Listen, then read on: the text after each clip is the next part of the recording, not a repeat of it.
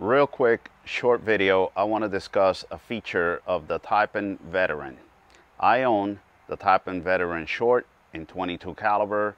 This is my very own Deadpool edition, and this feature is not entirely very popular amongst some air gunners. In fact, there are some guys that really dislike this feature.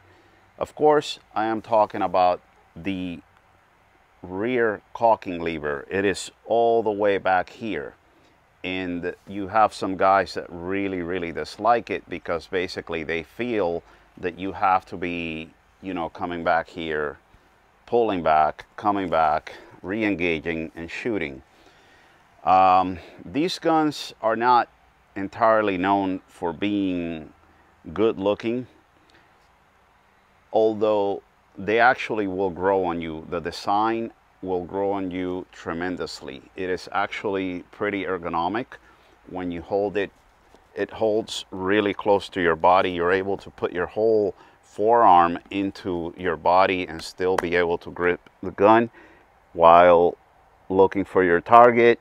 And I'm not much of an offhand shooter, but I think I want to start practicing, and I think that this will actually do a good job because of this, because I can hold it right here like this and be able to engage. Okay, now want to discuss the rear cocking lever, and you don't have to go through all this mess of letting the gun go and coming back and cocking like this. No, all you got to do is, while you're holding the gun, say you took a shot, need to reload, you come back here, bam, that's it. Now it's loaded and ready to be shot. Easy as that.